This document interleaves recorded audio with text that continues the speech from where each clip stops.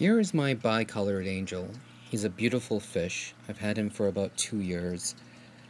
He was in an aquarium which, for the most part, had these green mushrooms. And about 4 months ago, I upgraded my tank, got a larger tank, and introduced a whole bunch of new corals to it.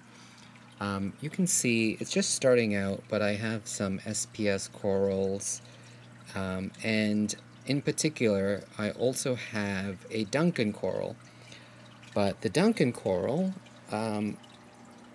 basically started to retreat and shrink back into its skeleton about a week ago.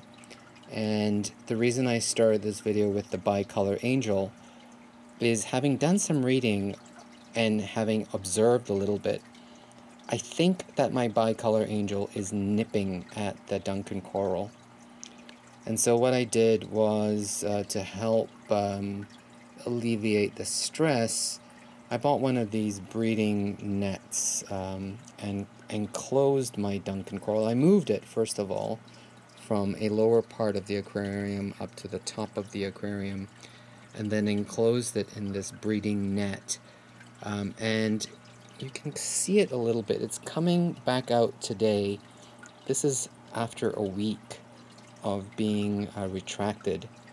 And the whole thing I'm testing for is whether or not it retracted because it kept getting nipped by the bicolor angel. And today it's back out, which is good news, which might indicate that the reason that it did retract was because of my friend, my bicolor angel. And if so, I'm not sure what to do.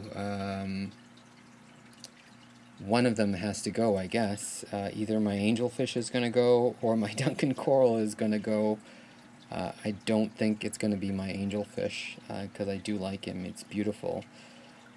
But I'm going to see if keeping the Duncan Coral at the top of the aquarium, which is an area that the bicolor angel doesn't go to regularly, will help with it being nipped on.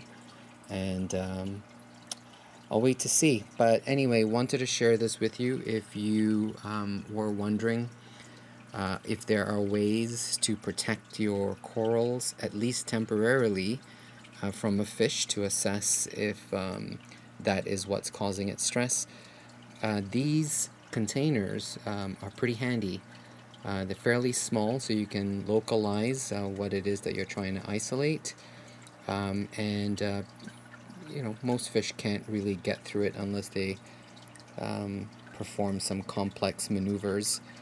So $9, I think it was, at PetSmart, and probably available at a whole variety of local fish stores as well.